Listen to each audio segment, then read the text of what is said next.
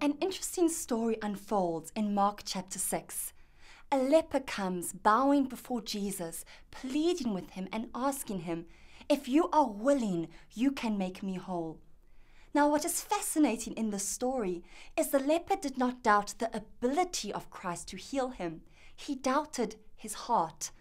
How this must have crushed the King of Kings and the Lord of Lords.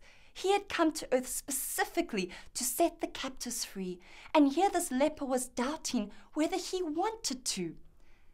This is unfortunately the reason why so many people pull away from God rather than running into his arms. Paralyzed by thoughts of condemnation, they fear God. I want to encourage you today. All you will find in the arms of God is absolute, unconditional love. He will never turn away a repentant heart.